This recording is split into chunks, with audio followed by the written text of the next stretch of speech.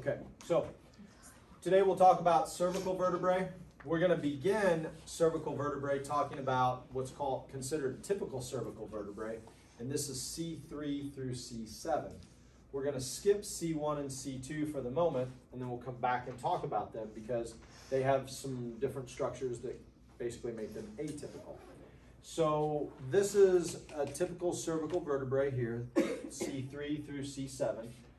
Looking at this superior view, we have the body, which is the anterior part up here. We're going to see some changes in the cervical versus the thoracic and lumbar, where we start to get smaller in the bone, but then we start to change the structure, where off of the body, the pedicles in the lumbar and the thoracic came directly posterior. Now in the cervical, they go posterior lateral, because remember, we're trying to spread out and create a foundation to hold the skull. We have the body, we have the pedicles, we have the lamina, we have the spinous process. Now, at the pedicle laminar junction, we're going to have our transverse process that comes off. In the cervical spine, the transverse process still is lateral, but it actually goes a little anterior, whereas thoracic and lumbar, they go straight lateral. So this has to do with some of the muscle attachments where the nerves come out. Then the other thing we look at too at the pedicle laminar junction, we have these superior and inferior articular processes that are present.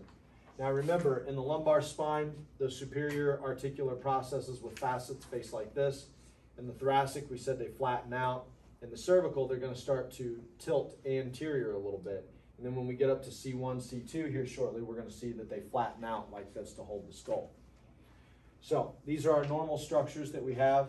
So again, pedicles, got the body, lamina, spinous, transverse process, superior and inferior articular processes with facets or facets. Now, let me get a different view here. So this is a typical cervical vertebrae. Now, remember, you don't need to be able to point out that this is a C3 or a C4 or a C5. Just know that typical is C3 through C7. Now, there are three new processes we're going to find in these typical cervical vertebrae that we haven't seen in thoracic or lumbar vertebrae. The first two that we'll talk about involve the transverse process. We can see here this whole transverse process has this concavity for the intervertebral foramen, where the spinal nerve will come out from the vertebral foramen. In this concavity, we end up with tubercles on both the front and the back of the transverse process. So we'll label these. We'll draw them over here. So I'll put a blue dot on this one, and I'll put a green dot on this one, and I'll label them over here. So the blue dot is the anterior tubercle, anterior transverse tubercle.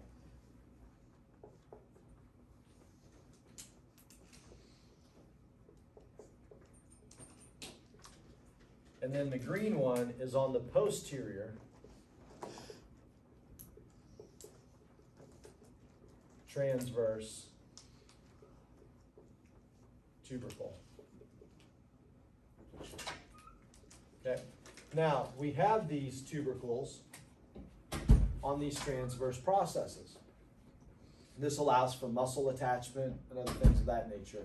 I'm not sure that we've actually talked about a tubercle to this point. So a tubercle is a small bump on a bone for muscle attachment. So tubercles, let's write this over here.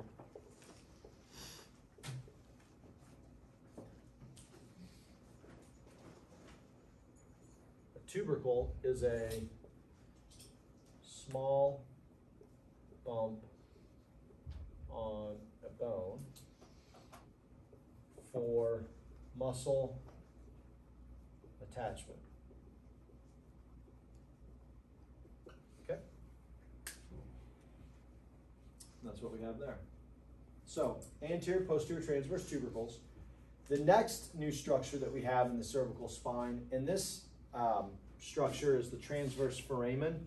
This is a hole in the transverse process so the vertebral artery can actually run through that. It actually runs up from the vasculature in the upper chest, comes up, and then creates blood supply to the base of the brain. And that's that vertebral artery. The transverse foramen is present in all cervical vertebrae. Right now we're talking about typical cervical vertebrae, but C1 through C7, all 7 cervical vertebrae have a transverse foramen for the vertebral artery. Okay. Now the last thing that's new in the cervical spine, especially in these typical vertebrae of C3 through C7, are these processes on top of the vertebral bodies. Right here, so these can be called a couple things. They can be called the uncus of the body or the uncinate process. If we draw a little diagram over here. So at first, when I draw this, I'm going to put C2 up here just as a block. This is looking at the body from an anterior view. So C3 is going to have a body that has these uncinate processes that are going to cup the bottom edge of the body of C2. These can get bigger, so here's C4, here's C5. I'll just leave C6 and C7 off, but it's present like this, and this is how they stack up. So these uncinate processes create a cup that the block of the cervical vertebrae above it, the body, can sit in there, and it creates lateral stability. Okay? So these are called an uncus or an uncinate process. Uncinate process is more commonly used, just so you know. I would know uncinate. Okay?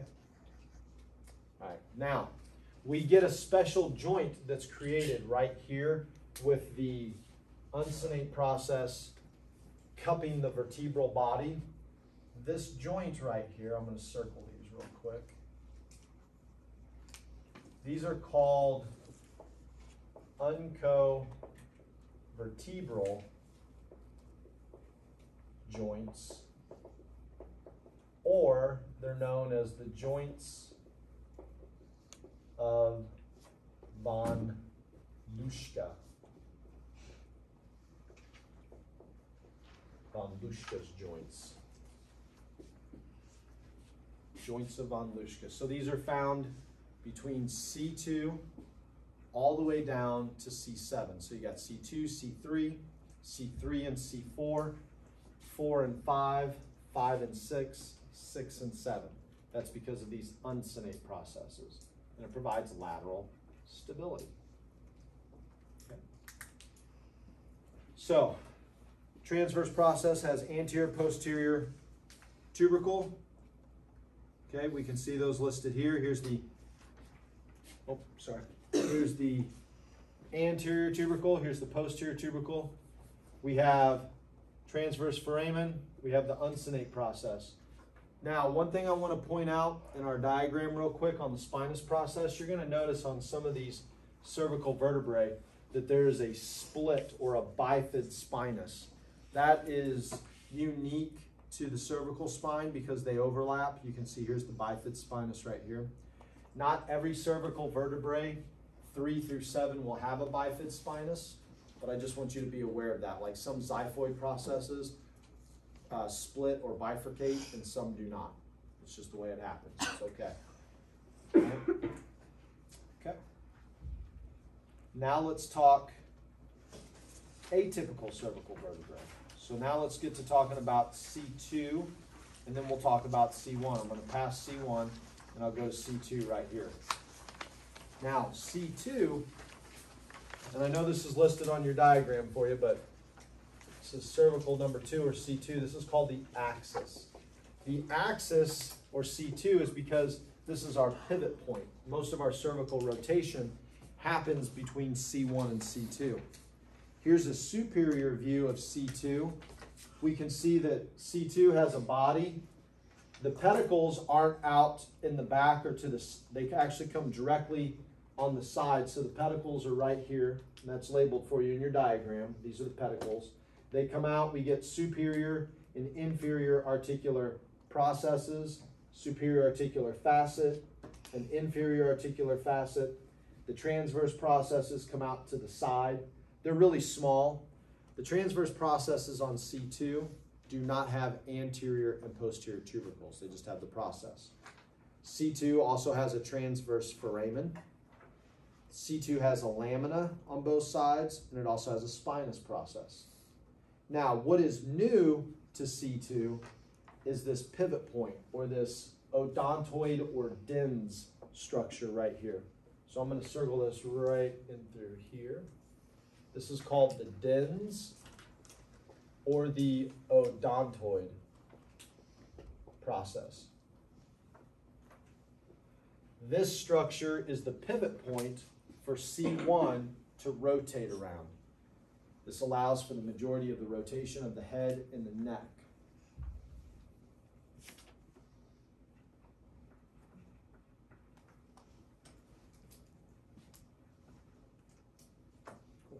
So really the big change here in C2 is the dens or the odontoid.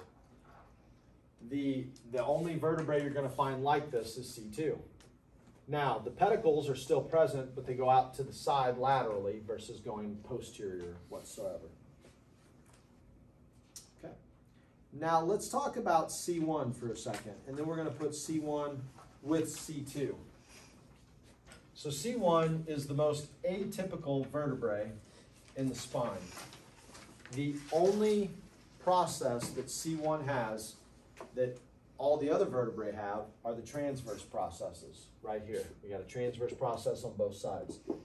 Okay, these are this vertebrae is C1, so it's in the cervical spine, so it does have a transverse foramen like all 7 cervical vertebrae. Instead of a body, there's an opening of C1. So then there's an anterior arch. This anterior arch has an anterior tubercle. This is on your responsibility list. This opening here, instead of a body, this is a space for the odontoid process of C2 to stick up through. So we're looking at a top view of C2 as it articulated here. We'd see the top of the dens right here, or the odontoid. So cervical 1 or atlas structures, transverse process, transverse foramen, anterior arch, anterior tubercle. You can see then that on the posterior side of C1, there's a posterior arch, and instead of a spinous process, there's a posterior tubercle. One way to tell front and back is the posterior arch and tubercle are larger than the anterior arch and tubercle. Okay? Now, between the arches, we have these masses of bone. These are called lateral masses, so we don't have superior and inferior articular processes. We have lateral masses of C1. The superior articular facet and the inferior articular facet of C1 sit on both the superior and the inferior side of the lateral masses. One thing I'm going to add here about the superior articular facet of C1. The superior articular facet of C1, I'll just write this.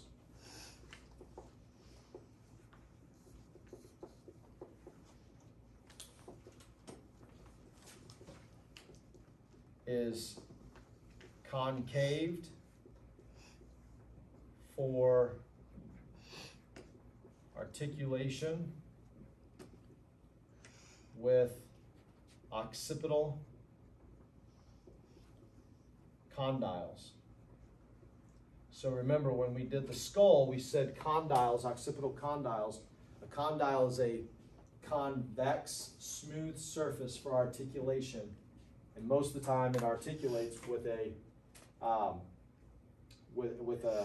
fossa or a concaved structure. So you got convex where it's rounded, and then it's going to articulate with a concave so it can rotate around. And those occipital condyles will sit right here. Okay. Let's look at C1 and C2 together, and then that'll finish where we're at with the cervical spine.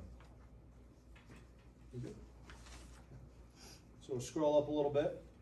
Here we have a diagram that shows C1 and C2 articulated together. Here's C2. we see the body of C2 and the odontoid or dens process that sticks up. It sticks up behind the anterior arch of C1. What stabilizes and holds C1 on top of C2 or around the dens is when you put C1 and C2 together, the dens or odontoid process sticks behind the anterior arch of C1 instead of the body of C1. And then, like the diagram shows, we have this transverse ligament of C1 that runs from the lateral masses behind the odontoid process and holds it in place so this doesn't slide on one another. If this were to happen, if you were to break this transverse ligament, you would get slippage of C1 on C2 and you would sever the spinal cord, which would be bad. Other things that can cause this would be fractures of the anterior and posterior arches of C1, and then that way it would allow sliding that way too. That's called a hangman's fracture. One of the most common ways you'll see a hangman's fracture is when someone is riding in a vehicle and they're not wearing a seatbelt and there's an accident and a person is flown forward and they go head first into a windshield. That will crush the cervical vertebrae 1 and cause what's called a hangman's fracture. Other things that can be a problem are odontoid or dens fractures. Like if you get a fracture at the base of the odontoid process, then this whole structure can slide. So the stability is really important. The articulation between C1 and C2 around the odontoid process, you can see that when you study these, notice that the inferior articular facets of C1 are flat and the superior articular facets of C2 are flat. And this allows for the odontoid to be a pivot point for the axis around it. And that's where most of the cervical rotation occurs. Okay, that's the cervical spine.